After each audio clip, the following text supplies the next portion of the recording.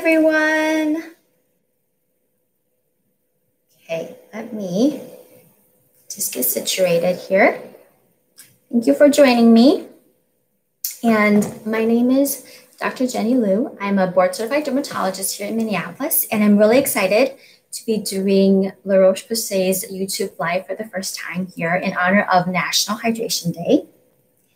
And so for those of you that joined me earlier, with Christy Castleman and I, we talked a lot about dry skin and for her, especially as an athlete and a woman of color, and the struggles that she have with dealing with dry and sensitive skin. But today, I thought tonight I would go in more detail about the differences and how you should take care of your skin when it's dry versus dehydrated. And feel free to shoot me questions. Otherwise, I do have a list of questions that I'm going to be pulling up. So first of all, let's talk about the difference between dry and dehydrated skin. And the two, there are a lot of similarities, and I like to think of them as a spectrum, a long spectrum. But in dry skin, that is really a skin type, just like somebody can have oily skin, combination skin. And dry skin, often one has a propensity to produce less lipids and oil. And our skin needs those important ingredients to form that healthy barrier. And when we lack those ingredients, our skin is more likely to actually lose water, and we call that transepidermal water loss. And in addition to genetics, often we do tend to lose more oil or production as we get older. So we see dry skin, often people that are born with dry skin, but also we tend to get more dry skin as we get older. The signs or how we would diagnose somebody with dry skin often starts off at an earlier age, but often the skin would be flaky, dry, itchy, and often they're very prone to developing dermatitis like eczema.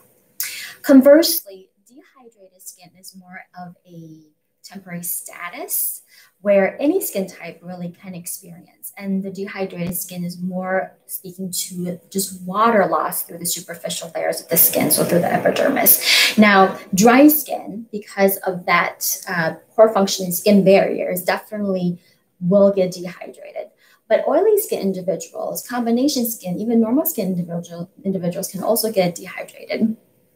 If, say, you are over cleansing, using too harsh of products, sweating a lot, using a lot of hot water to wash your skin, the sun can dry out our skin as well.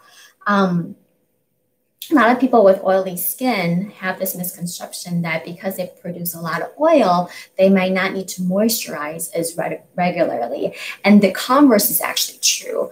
When you don't moisturize your oily skin, your skin actually perceives that water loss and will actually produce more oil or sebum to compensate for that perceived dryness. So the key here is really understanding your skin type and adapting good skincare habits to prevent either dry skin or to control your oily skin. Now, one of the most common questions that I got was, how do you treat dry and irritated skin when you're treating acne? Because a lot of the acne products will dry out our skin just because of how they work. For example, benzoyl peroxide or retinoids, they tend to increase cellular turnover, kind of break down skin protein and lipids. They work really well for acne, but indirectly will cause dry skin. So there are a couple ways you can manage that. And it really depends on the severity of your acne. But most commonly, patients with acne will be using various different forms of topical products. Retinoids for sure, because that's really helpful. And then also like a benzoyl peroxide or salicylic acid product. One of the ways you can cut down irritation is when you're using a benzoyl peroxide or a salicylic acid ingredient, switch to a cleanser formulation. We know that benzoyl peroxide, that active ingredient, is really good at fighting inflammatory acne, especially paired with a retinoid. However, benzoyl peroxide can cause a lot of irritation, dryness, and often can cause burning of the skin. We also have done studies and have found that benzoyl peroxide in various formulations are effective, and cleanser form is just as effective as the leave-on product without all the added irritation. And the strength of benzoyl peroxide doesn't really matter. A 5% is just as effective as a 4%, as a 10%. but the irritation does go up with increased concentration. So one of my favorite ways of using benzoyl peroxide is actually in a cleanser form. Leave it on for a couple minutes while I brush my teeth and rinse that off. And then the other days, the other time that you're washing your face, since most of us like to cleanse twice a day, is to use a more gentle cleanser. And I really like this one for anyone that have dry sensitive skin, and especially those who are using benzoyl peroxide or who are using acne treatments, because you will get dry. This Tolerian Hydrating Cleanser has ceramides, niacinamide, ingredients that will help to soothe our skin, but cleanse and won't strip our skin's natural oil. So that's one way. Another way is kind of change up how you use your retinoid. So retinoid, we know, is very, very helpful at preventing acne, helping to unclog pores. So blackheads or whiteheads over time really kind of help to shrink down the appearance of our pores. Also treat acne and also help with some of the discoloration and acne scar. So really retinoids, everybody should be on unless you're pregnant.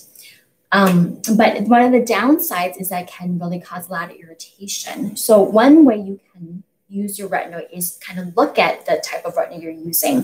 So there are a lot of different types. Usually retinol over the counter is better for aging, less irritation, less effective for acne. Prescription retinoids are better for acne and for aging, but they tend to be more irritating. One of my favorite retinoids is actually adapalene, and La Roche-Posay actually has one. I actually forgot it from my bathroom, but their adapalene is very effective at treating acne and also has shown to be effective in anti-aging. Adapalene is one of the third generation retinoids, but it's very similar to tretinoin, kind of the gold standard retinoid that we've done studies on for acne as well as anti-aging. But it's a lot less irritating, a lot but better tolerated, and it tends to kind of absorb into the oil glands a little bit better. So switching up your retinoids can be helpful. And the key is you only want to put it on a pea-sized amount to your entire face at bedtime. And you want to make sure after cleansing, your skin is dry before you put on the retinoid. If that pea-sized amounts are hard to spread, you can kind of dot it all over your face. You can even mix it with the moisturizer and spread it that way. Of course, being mindful of not getting it on your eyelid, because then you'll get really bad irritated eyelid dermatitis. So that's one way. And I recommend, if you're new to using retinoids, starting off like even every third or fourth night, and then gradually increase as tolerated. Some people may only be able to tolerate it every other night, and that's totally fine. Using it is definitely better than not using it. So another way is to do the sandwich method, meaning after washing your face, you can put on a moisturizer or like say a hydrating serum, and then put on your adapalene or your retinoid, and then put on your moisturizer. So layering your retinoid in between two hydrating products can limit the irritation. So we kind of touched up on how to treat your dry skin, the method of changing up the products, the active ingredients in various formulations, and changing how you use your retinoid to limit the irritation. And then how you moisturize is very, very important. Now, if you are oily skinned, getting a little dry from the acne treatment, but do not desire a very thick, heavy moisturizer, then go with a lighter one that's going to give you enough hydration, but won't feel heavy. And one of my favorite ones is the Tolerian Double Repair. This comes as a moisturizer as well as an SPF. And this one is very light. It's not greasy at all. And it will provide really great hydration throughout the day. It has ceramides and niacinamide, as well as the famous probiotic spring water. In general, when you're shopping for moisturizers, you want to look at the active ingredient. Of course, the thicker the emollient, the better. It's gonna seal in that moisture, so prevent water loss, and it's better suited for those with more dry and sensitive skin. For those with more acne-prone skin, normal skin, more oily skin, you want to look for ingredients that's lighter, even water-based, and some of the active ingredients, including hyaluronic acid, glycerin, that's going to help to draw more water to your skin, but not give you that heavy feel. Okay, so some of the other questions I got was kind of some of the, actually this is a good segue to some of the other questions, really regarding how to select ingredients for dry and dehydrated skin. So again, it really depends on your skin hydration status and what skin type you have. As I mentioned earlier, for dry skin individuals, because you have more of a defect in producing adequate amounts of lipid and oil, that dry skin tends to be more of a chronic issue. So really developing what I call gentle skin care habits, lifelong, is super, super important.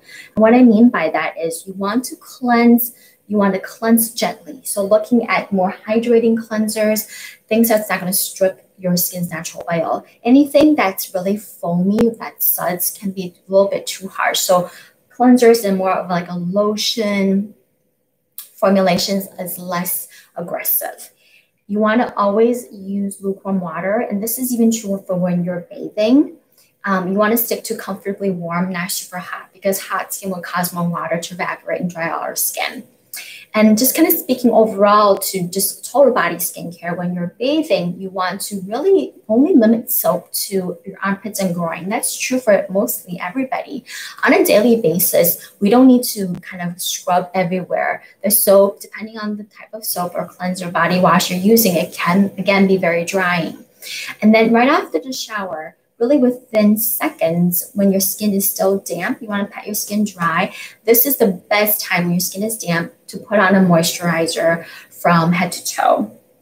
One of my favorite ones, and actually this is what I use all year round, especially in the winter, is actually the Lipikar AP Balm, which has glycerin, niacinamide, ceramides, and probiotic ingredients. And this is really great for eczema-prone skin, which is what I have and what my daughter has. This is on the thicker side, so I do not recommend this for anyone that has oily skin, but they do make a lighter version of it if you are more normal to oily.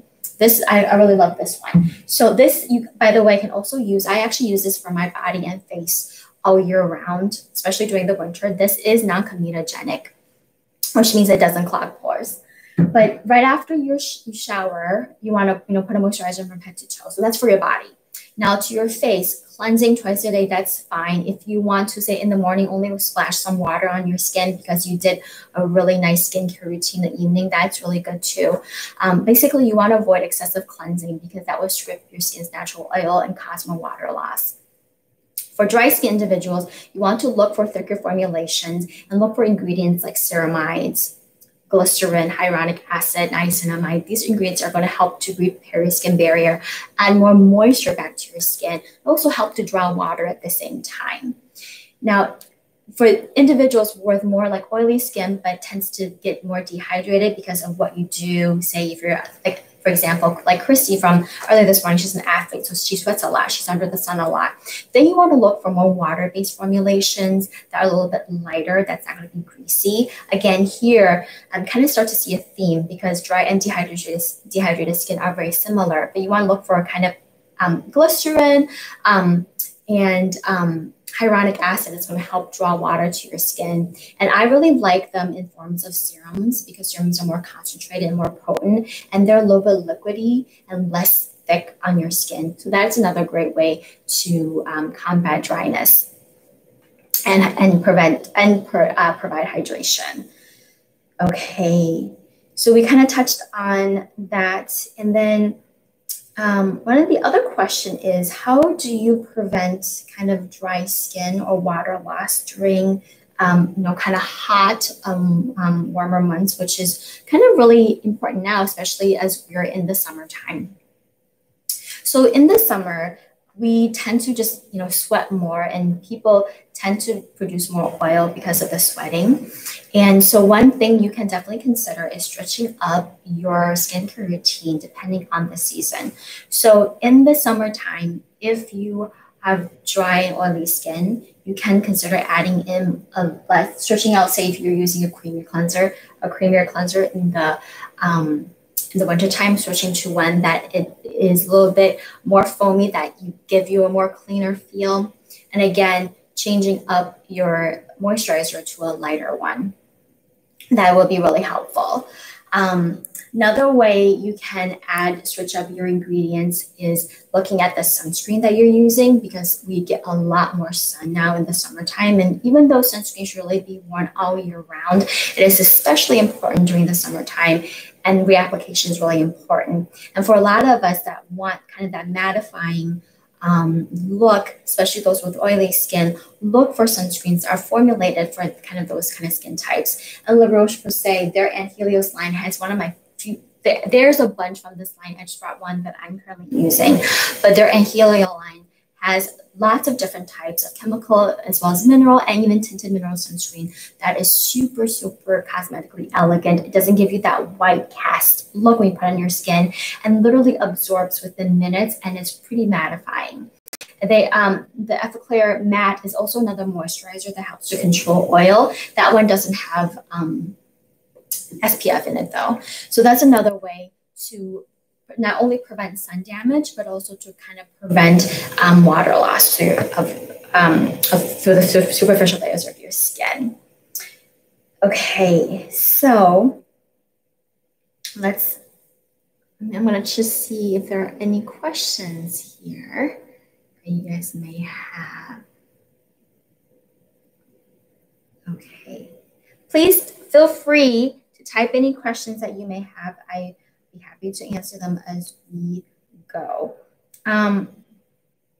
So there is a question that is somewhat related to kind of dehydrated skincare. A lot of people ask about hyperpigmentation, and that is a very common concern that we get as dermatologists. And the ingredients you want to look for treating hyperpigmentation. Well, let me take a step back. First of all, you want to address the cause of your hyperpigmentation. So whether that's acne or say eczema, you want to treat those first and foremost. A lot of the treatments for eczema or acne will actually help with your hyperpigmentation. Now, if you are more on the darker skin, so Fitzpatrick say skin type 3, 4, 5, 6, you have more color to your skin, and so you're more likely to hyperpigment. In addition, the hyperpigmentation is going to last a little bit longer than somebody who's say more fair skin. So it's really important to treat the underlying condition and then also prevent further darkening of your hyperpigmented spots, which is really sun protection. And we now know that ultraviolet radiation plays a huge role in that, but also visible light. So as I'm talking to you, the blue light emitted from my computer, from my light bulbs, from my iPhone, that will play a strong role in perpetuating the hyperpigmentation, especially if you have darker skin. And the really only effective way to kind of block that visible light is iron oxide, which is often found in tinted sunscreen. So tinted sunscreen every single day, hands down. And they've even actually looked at studies by just wearing sunscreen alone that will help with lightness of the dark spots. And then we talk about treatment.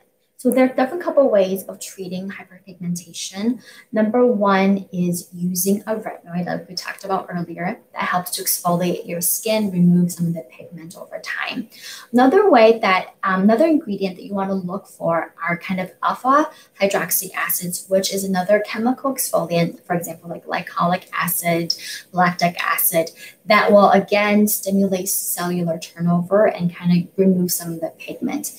In addition, for those that have dehydrated skin, one of the things that leads to that dehydrated skin leads to is actually retention of dead skin. So our skin actually needs a certain amount of hydration to properly exfoliate. When that doesn't happen, that dead skin is more likely to be retained on the epidermis. And so actually a way to test whether your skin is dehydrated or not is to pinch your skin together, and you kind of can easily see some fine lines and accentuation of wrinkles. That is telling you that your skin is dehydrated. And other ways you can tell is, if you ever wash your face and you don't moisturize, that tight feel, that's another sign. And also just fine lines and wrinkles is more accentuated when your skin is dehydrated.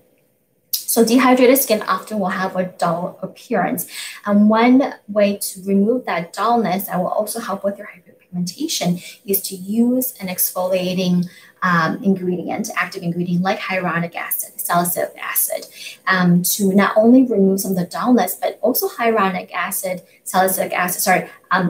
alpha hydroxy acids and salicylic acids will help with exfoliation. And that AHAs is actually another humectant. So over time will actually help to draw water to your skin. So help to actually prevent hydration. So in here, you're getting kind of two benefits, not only removing some of the dullness, helping to exfoliate so your skin will look more healthy and glowy, but also over time remove some of the pigment.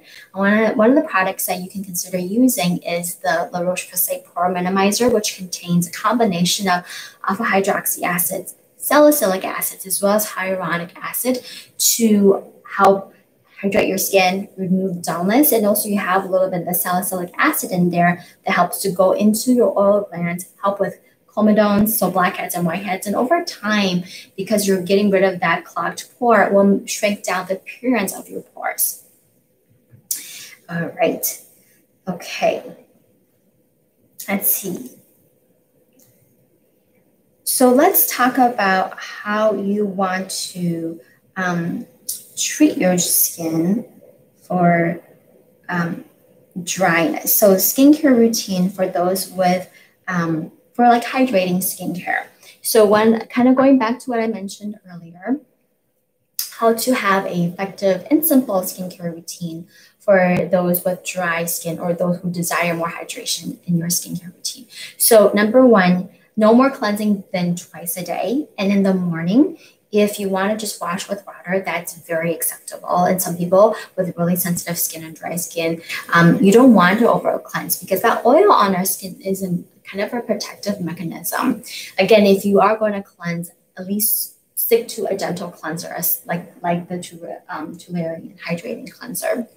Two, add in a hydrating serum, like I mentioned, or even adding in an antioxidant serum. I'm a big fan of vitamin C.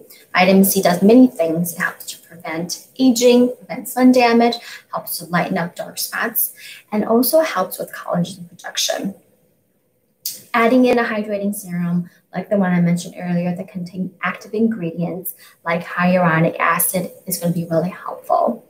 And then moisturizing. So one of the moisturizers that I really like that actually I have been using, and for those who follow me, I put this on my skincare routine a while back on my Instagram, is this Tolerian Smoothing Repair Moisturizer. This is a little bit more heavy duty. And for me, ever since COVID, needing to wear surgical masks all the time, that moisture and occlusion really dries out my skin in the lower half of the face. So what I will do is I will actually just make a pump of this and literally just put it all over my lower half of the face. And I find this to be very soothing. And the active ingredients in here, one of them is called neurosensine, which is a dipeptide that our skin naturally makes to calm down inflammation.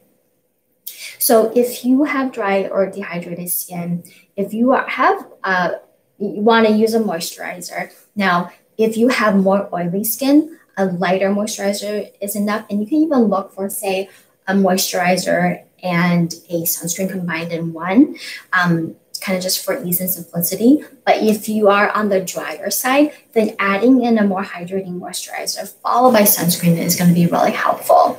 And then in the evening, you want to do a good job of removing dirt and makeup, but not overly aggressively clean. And so what I mean by that is you can consider using micellar water, which is basically droplets of soap in the water formulation. And this is very gentle. It can remove lots of makeup and dirt. And this is what I use to cleanse at night. And so I actually do a little bit of double cleansing. I use that to first remove my makeup, and then I will go in with a gentle cleanser to kind of finish off the rest of my face and to remove what's left over.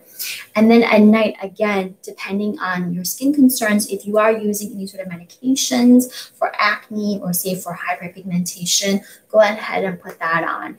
And then you want to put on your retinoid and then your moisturizer. Now, the one thing I always get asked about is the kind of what should be the steps. You know, what should you apply first and what should you finish off with? In general, with regard to skincare, the routine should really be from lightest texture or formulation to the thickest. Because if you put on Vaseline first, any sort of serum is not going to get absorbed past your skin, so it's not going to work. So you always want to cleanse any sort of light serum. So cleanse tone, if you do that, serum, moisturizer, and then sunscreen should be the last thing you put on your skin, and then makeup over your sunscreen. In the evening, it should be cleanse, any medications that you may be using for acne. And then here, it really depends on your personal preference, but you could either do your hydrating serum or your hyaluronic acid serum, then your retinoid or your retinoid first, and then your hydrating serum, and then lastly, your moisturizer. So I think that pretty much covers all of the questions that I got earlier. And if you have any more, definitely feel free to comment below. I'm going to try to see if I can answer some of those. And if you have any other questions, feel free to check out my Instagram account at derm.talk. And today I'm actually partnering with La Roche. We're going to be giving away a set of the Tularian products to 5 lucky winners. So go ahead and head over to my account and you can learn where you can enter. And if you enjoy educational content like this or just skincare topics, dermatology topics, definitely head over to my Instagram, and I frequently will post about tips regarding skincare and skin concerns and derm topics in general. So thank you so much for watching, and hopefully we will see you guys next time.